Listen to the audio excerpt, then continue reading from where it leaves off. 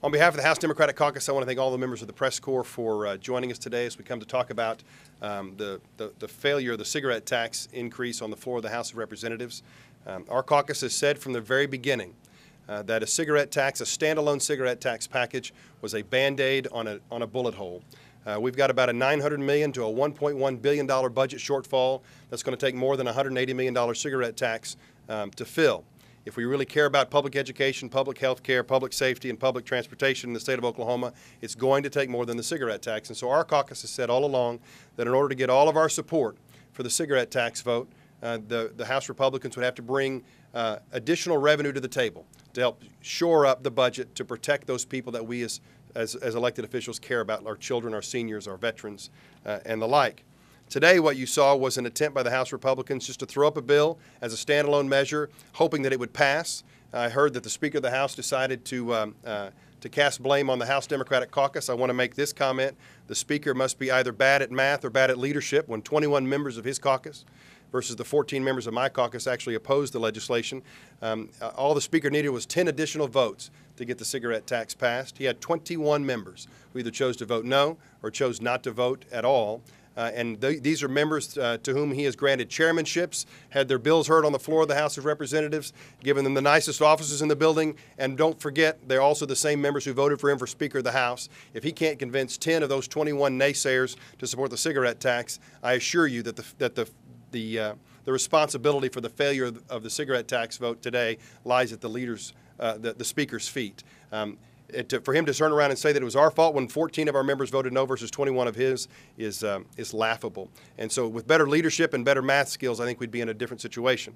Now, mind you, our caucus firmly believes that if the majority party would offer up a gross production tax increase, which the public, the people of the state of Oklahoma absolutely support, as a way to join with the cigarette tax to bring in $500 to $600 million worth of revenue, then our caucus will uniformly support the cigarette tax. But as we stand here today, what you saw on the floor of the House of Representatives was a bill that he knew would fail, knew it wouldn't get enough votes from his own caucus members because he couldn't convince them to support it.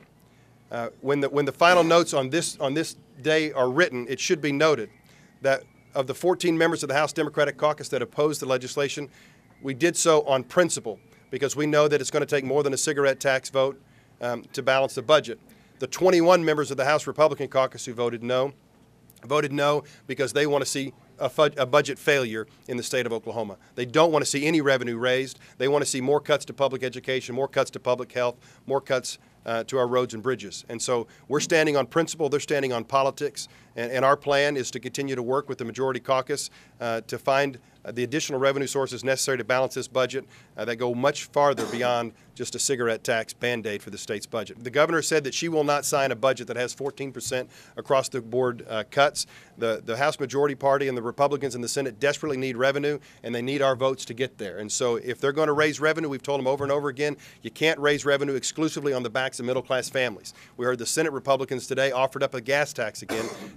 We're thankful for the Speaker of the House for saying that issue is dead on arrival in the State House. There is no way, shape, or form that our caucus is going to vote for a gas tax increase and a cigarette tax increase while the majority party leaves income taxes and gross production taxes for the wealthiest people in the state of Oklahoma alone. It's immoral to try to balance this budget on the backs of middle-class families, and we firmly believe that at the end of the day, the majority party and the governor will come to us seeking our support for a cigarette tax and then negotiate with us around a gross production tax increase to truly balance the budget. And so we think we are more likely, we are closer to a gross production tax agreement than we were just a few hours ago. And I asked the Speaker of the House, who told us over and over again that all options are on the table. He put a cigarette tax on the floor today for a vote that he knew wouldn't pass because he had 30% of his own caucus that were opposing it.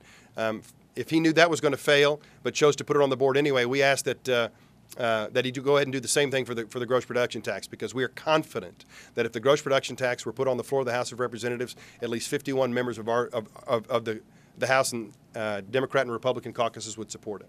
I'm certain the Republican Party could offer up many ideas that would help shore up the budget hole by raising taxes on middle-class families. But if that's going to be their only solution, then our caucus is going to oppose it. And so just because they could turn around and tomorrow and say we're going to raise income taxes on veterans if that's what they want to do, and that would certainly go certain ways to help closing the gap, but we would oppose that as well. They're just fiscally irresponsible decisions as a standalone measure. So understand, Hospitals, 12 of them in the state of Oklahoma, have filed bankruptcy or closed in the last 6 years. Schools are down to 4-day school weeks in 1/5 of our school districts. We've got 2,000 fewer teachers in the state of Oklahoma than we had just a few years ago, and that's not because cigarettes are too cheap.